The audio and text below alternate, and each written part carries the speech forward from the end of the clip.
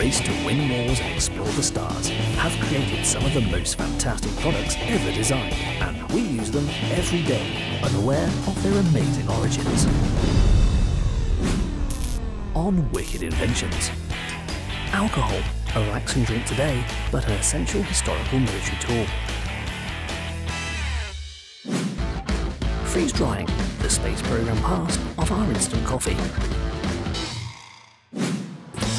The Airstream trailer, at home transporting families and astronauts. We reveal the amazing science and manufacture behind these wicked inventions.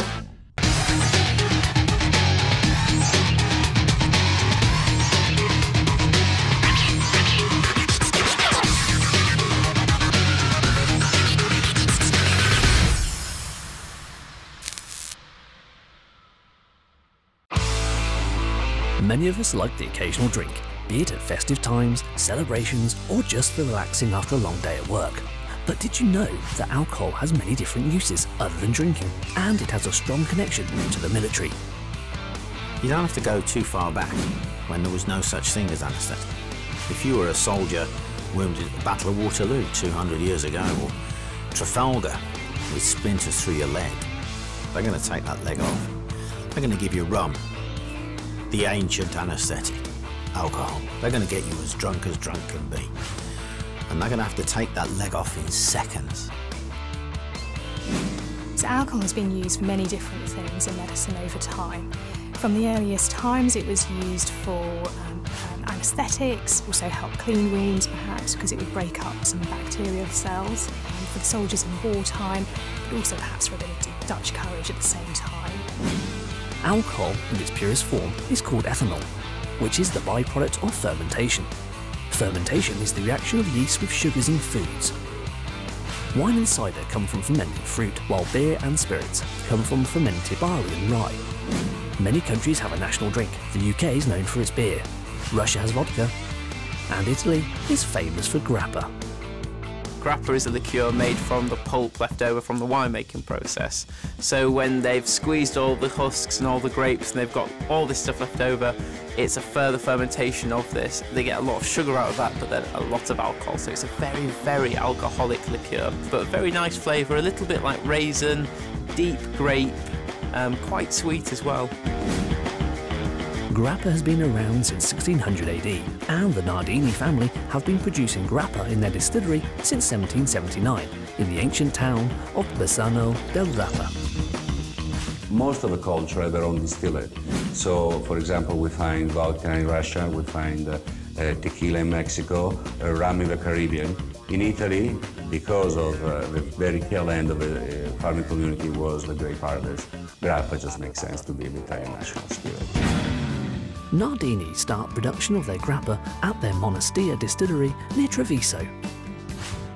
Made from grape pomace, that's the skins, pulp, seeds and stems to you and me, the production of grappa is quite a long and precise process.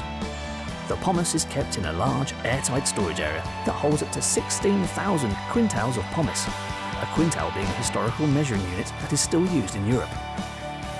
To us, 1 quintal is equivalent to 100 kilograms, so 16,000 quintals is almost 1,600 tons.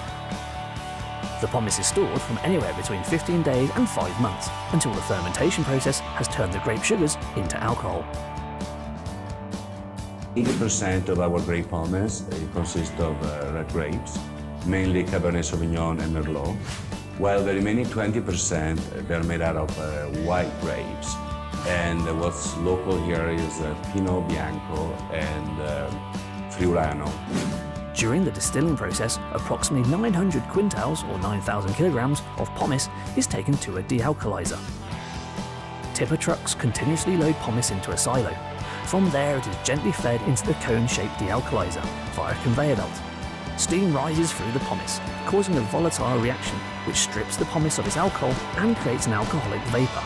This vapour passes through a condenser tube, where it cools and turns the vapour back into a liquid called phlegm, that has an alcoholic content of 18%. Now, the steam distillation had a big effect, and it was a very positive introduction in the industry due to the fact that they were able to keep a constant temperature, and therefore the quality of the product was much more constant. The phlegm is collected into tanks and the alcohol level checked. It is then sent to the distillation columns. As alcohol has a lower boiling point than water, the aim of this process is to separate the alcohol from the phlegm by the introduction of heat. Nardini use 3 large columns to distill their grappa. The first is 7 meters high and is comprised of layers that are divided by perforated plates. Powered by steam at the base, each of these sections has a different temperature, starting at 102 degrees Celsius at the bottom and cooling to 78.5 degrees up at the top. This allows the phlegm to continually condense and vaporize as it passes up the column, which results in an intense and highly concentrated alcoholic vapor emerging from the top. This process is called rectification. The liquid then passes through to the smaller column 2, where it is further rectified with only 60% of this liquid making it to the final column. Here, a type of alcohol called methanol is removed by vaporization, as it will impair the grappa's flavour if left in. The remaining grappa then returns to column 2 again for further rectification before it can be sent to the collection silos.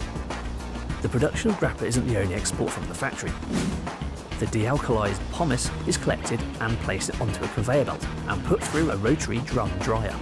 The pomace is dried at temperatures of 150 degrees for 10 minutes. Once dry, the pomace leaves the drum dryer and passes through a separator, which separates the remaining seeds and skin from the pomace from the conveyor belts into 2 separate silos. The seeds are then sent away to produce grapeseed oil, and the skins are sent away and ground into flour for animal feed. We operate with 2 distilleries, one in Monastir, where we utilize a column distillation technique, and here in Bassano with a traditional still, a pot still. What we do right now, we take the outcome of the grappa produced in Bassano, the outcome of the grappa produced in Monastir, and we blend it together to create a single blend, which is the base for all of our grappa products. The second Nardini distillery at Bassano houses the company's laboratory, where the grappa is scientifically checked and blended to produce the best tasting product. A range of specially aged grappas are also produced on the Bassano site, using 500 Slavonian oak barrels to age the grappa from 3 to 15 years. The Bassano distillery also houses the bottling room. Here, new bottles are collected by machine and washed so they are ready to be filled. Clean bottles are then pushed onto the line where they are collected and filled with grappa, all by automated machine. Once filled, they are quickly moved onto the next line where the caps are fitted, followed by the plastic sleeves, which are fired on via an air gun. The bottles are then moved into line for labelling, where new labels are glued into place. A machine now picks up the bottles 6 at a time and places them into boxes, so they are ready for distribution around the world. The Nardini factory produces around 4 million bottles of grappa each year, and it is sold all over the world. The only continent where grappa is not sold is Antarctica. The success of grappa proves that alcohol is truly a wicked invention. In the modern world, making that early morning instant coffee or enjoying a quick noodle snack for lunch are fast and easy ways to drink and eat. But there's a lot that goes into creating this simplicity for hungry consumers, and it's a process that has life-saving origins.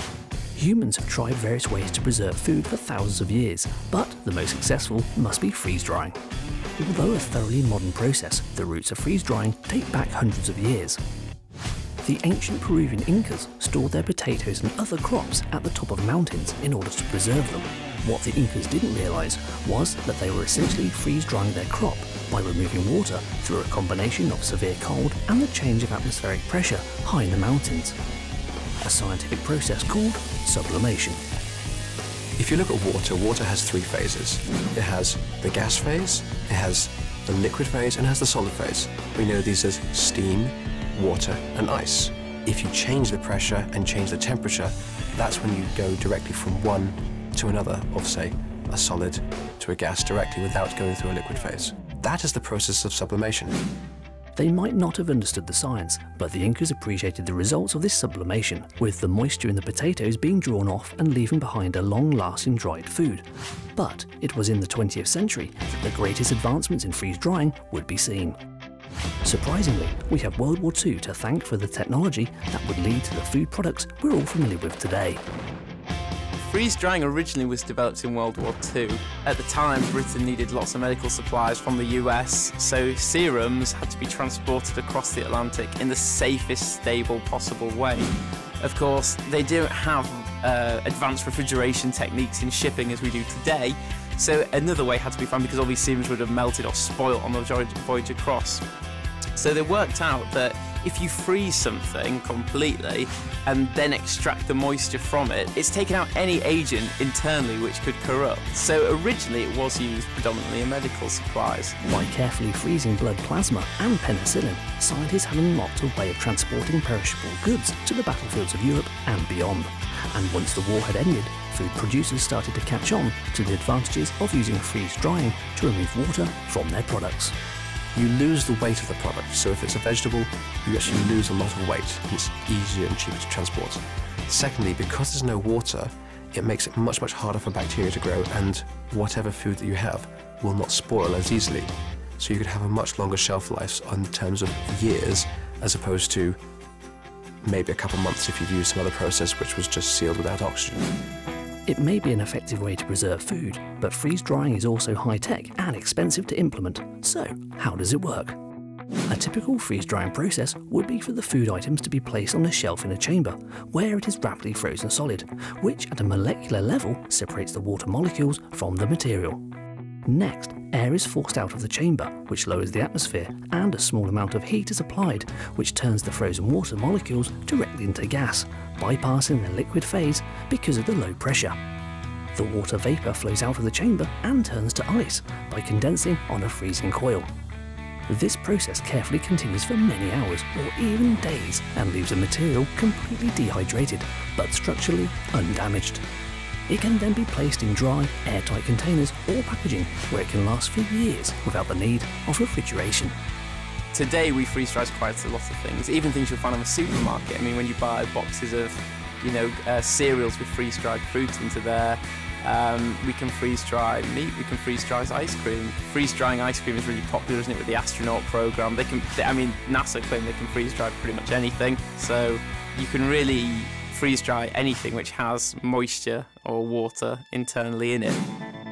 Much in the same way that perishable supplies need to be transported across the Atlantic in the 1940s, NASA needed to find a way to transport food into space that wouldn't spoil during the long-duration Apollo space missions. Freeze-drying was an obvious choice for them and resulted in the now famous space ice cream. Although this ice cream was actually only ever used during the 1968 Apollo 7 missions, it became a big money spinner for companies looking to cash in on the public's interest in space brought on by the moon landings. Today, freeze-dried products stretch much further than experimental and novelty food products. They're commonplace and have become a handy item to have in the cupboard. These products can be quickly reconstituted at home and enjoyed in a matter of minutes. To reconstitute is adding the moisture back. So when you want to, you think about your, the cup noodle snacks you get. All of that is freeze-dried. The noodles, the peas, the chicken, everything is freeze-dried. As soon as you add that water back to it instantaneously, it just brings it back to life. It's the same as coffee. When you add water to freeze-dried coffee, immediately you've got a coffee drink. It just brings it all back to life. You just need a bit of warm water. Whether you're the type to enjoy a freeze-dried snack or not, remember the life-saving technology that gave you this amazing preserving technique. Freeze-drying is truly a wicked invention.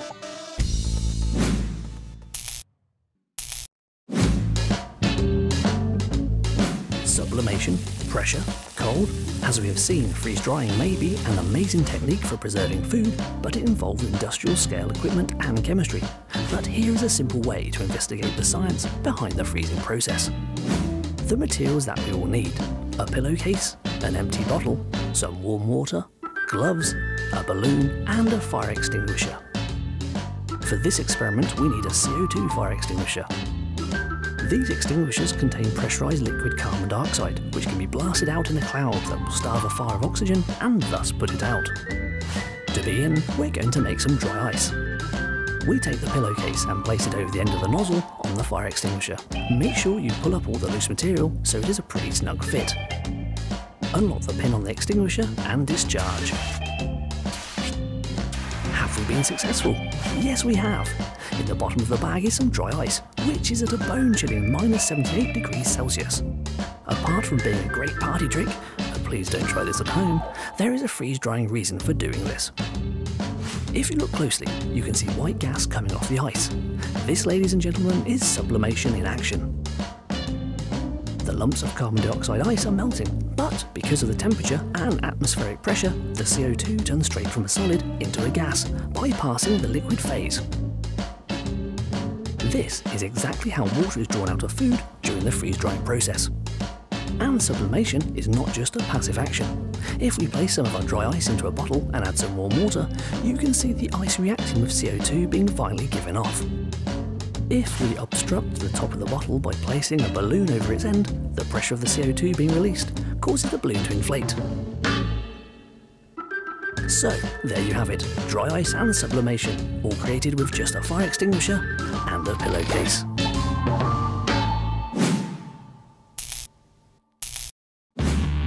Luxury travel, military operations and the space program all have a few things in common, but only one has its own group of civilian enthusiasts all over the world. Very few products can symbolise the all-American experience. As one of the most iconic American products, it has carried everyone from astronauts to famous celebrities. It is the one and only Airstream trailer. The Airstream is a brand of luxury travel trailer characterised by its unique shape of rounded aluminium bodies. It all began with Wally Byam, who was a qualified lawyer from Los Angeles. He began building his own trailers in his backyard in the 1920s. The history of Airstream basically starts in 1931 with Wally Byam, who got his start by actually selling plans for how to build your own camper from an ad that he placed in the back of Popular Mechanics magazine. From there, he actually started building trailers in his backyard, and soon after moved into a shop, and 84 or so years later, as they say, the rest is history. Here we are.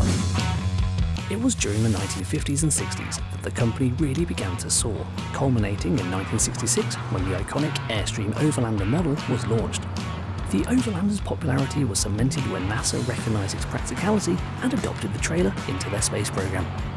A modified airtight Airstream trailer was used to quarantine the Apollo 11 crew on their return from space, and the NASA Association didn't stop there.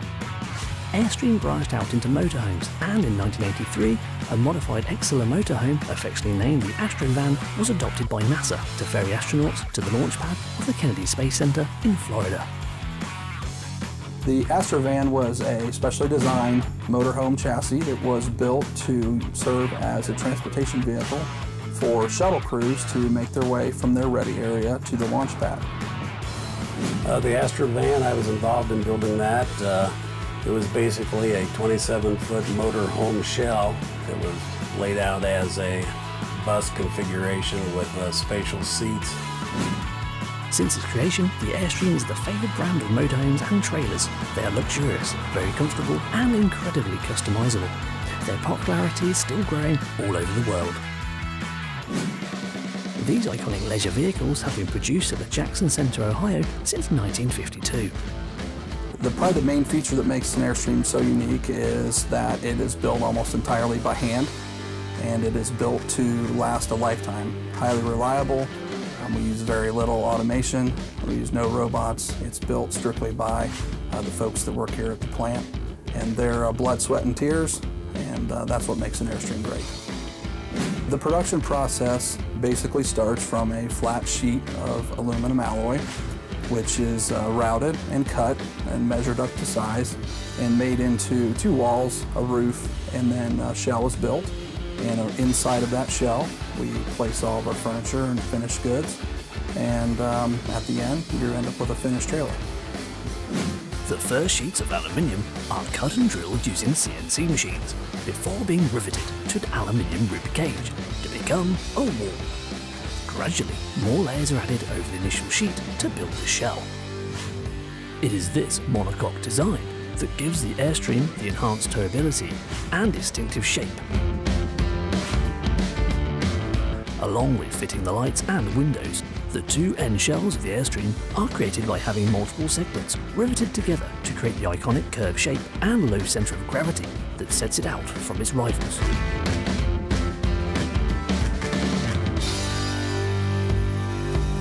The Airstream has evolved over time with some limited amount Technologically, today's trailer is much more advanced than the trailer that Wally built many years ago. But overall, the shape and the appearance has remained largely consistent. In fact, we've only changed the shell significantly, maybe 5 times in the past 80+ years. The plywood floor is coated and sealed to become waterproof. Before, the 2 side walls and end shells are riveted together. Now the Airstream's legendary shape becomes recognisable. All the main components are now brought together and the remaining side windows are fitted. In total, there are over 3,000 rivets used to combine all the different sections of the trailer. The huge shell is moved by a conveyor belt, then lifted onto a work table. From here, all the underside panels and mechanics can be accessed easily and fitted. To have so many folks needing to work in tandem and produce such a product with such a high level of craftsmanship poses a definite challenge, but it's something that we're up to and very proud of. The shell moves from the table to a platform where it is married together with the steel chassis to complete the total enclosure. All remaining features are then added, such as the heavy-duty customised door, bumpers, skirts and lights. Over the course of time, Airstreams have been used for a very wide variety of purposes besides the obvious camping. They're currently used for commercial products. They can be used as sales showrooms. They're even used for diner cars that you can have a meal out of. The Airstream has to then pass the hurricane test, where high-pressure water is fired at the unit for 20 minutes, while on-board an examiner checks for leaks. Once the weather test is passed, it is time to install the interior. Glue is sprayed onto the inner walls so that thick insulation can be applied. The interior skin is then fitted over the insulation. The floors are sanded and all the remaining units for the living area, kitchen and bedrooms are fitted by hand.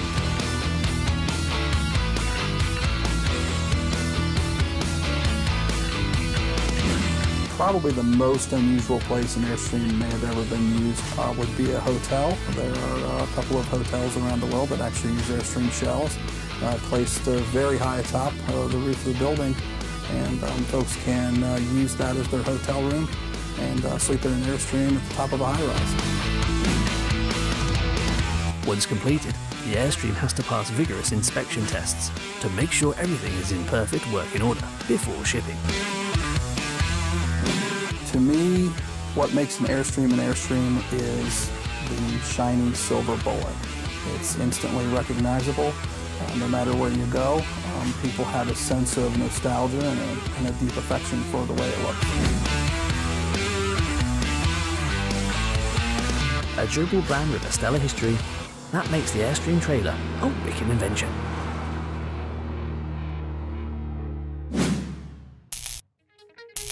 So there you have it, a dash through the hidden history, super science and amazing manufacture of products that you use every day, but have never realised their amazing background. Alcohol, freeze drying and the Airstream trailer, all wicked inventions.